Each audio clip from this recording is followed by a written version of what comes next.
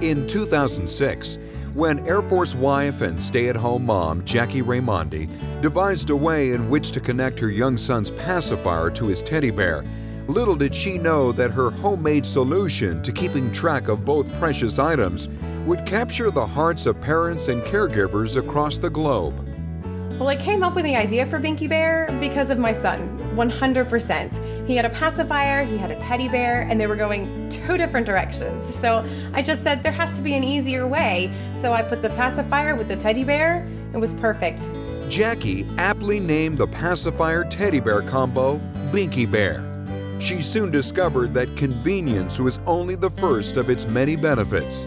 Well, after combining the pacifier with the bear, I found so many more benefits. The first thing was our son started sleeping through the night. It was so good not to get up in the middle of the night to replace the pacifier. Because the pacifier was attached to the bear, he could find the bear, replace the pacifier on his own. The pacifier simply loops on with a simple 3-step looping process, so you don't have to be concerned about things coming off in the middle of the night or when they're using it.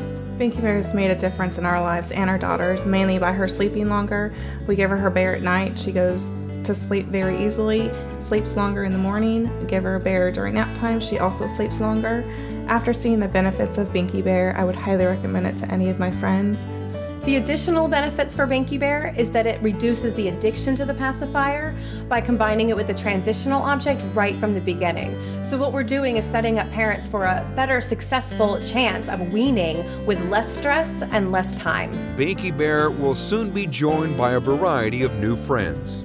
I am so excited about the new designs coming out for BinkiBear. We have the Pacipup and we have the Binky Blanket coming up next. We have 3 new colors to introduce, the pink, the green, and a periwinkle, and a lot more designs in the works. So I cannot wait to introduce them to everyone.